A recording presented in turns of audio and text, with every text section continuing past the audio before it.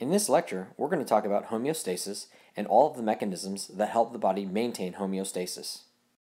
Homeostasis is the process of maintaining a stable internal environment. There are three parts within the human body that help maintain homeostasis.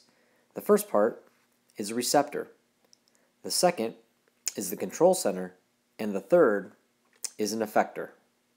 Using the illustration, let's take a look at how homeostasis is maintained. A variable is a condition that can be changed or regulated, such as temperature. If you notice, the variable is on a level board. This leveled board represents ideal normal values called a set point. Any changes away from the set point is called a deviation or an imbalance. So when a deviation occurs and a variable is no longer in homeostasis, the body will activate mechanisms that will oppose the deviation to return the body back to homeostasis. So let's take a closer look at homeostasis in action. First, a stimulus produces change in the variable, causing an imbalance. Second, a receptor detects the change. Third, the receptor sends information to the control center. Fourth, the control center sends signals to activate an effector. And finally, the response by the effector counters the imbalance produced by the initial stimulus to return the variable back to homeostasis.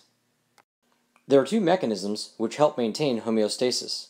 The first mechanism is a negative feedback mechanism. The second is a positive feedback mechanism. A negative feedback mechanism is a mechanism that opposes a deviation from the set point. It is the most common regulation mechanism to help maintain homeostasis. Below is the negative feedback mechanism for body temperature. In this illustration, 98.6 represents the set point. A deviation occurs when the body temperature rises. Temperature receptors in the skin detect the rise in the temperature. These temperature receptors then send the information to the hypothalamus in the brain. Next, the brain sends signals to activate sweat glands, which causes them to produce sweat, which cools the body and lowers the body's temperature. Sweating opposes the initial rise in body temperature. Let's take a look what happens when the body gets cold. So when body temperature decreases, again, temperature receptors in the skin detect the decrease in temperature. These receptors send information to the hypothalamus in the brain. The brain then sends signals to activate skeletal muscles. The actions of the skeletal muscles will produce shivering, which warms the body and raises the body's temperature. Shivering warms the body, which opposes the initial decrease in body temperature.